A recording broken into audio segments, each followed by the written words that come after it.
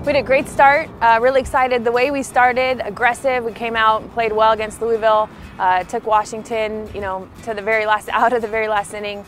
A lot of freshmen doing some good things, a lot of returners with their leadership skills really stepped up for us.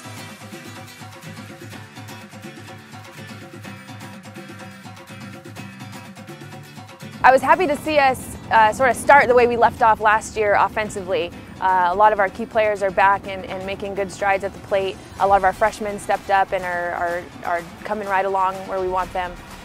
Defensively, I think we're improving. We spent a lot of time on it, pitching, and it's good to start this way. It only means we can get better in the future.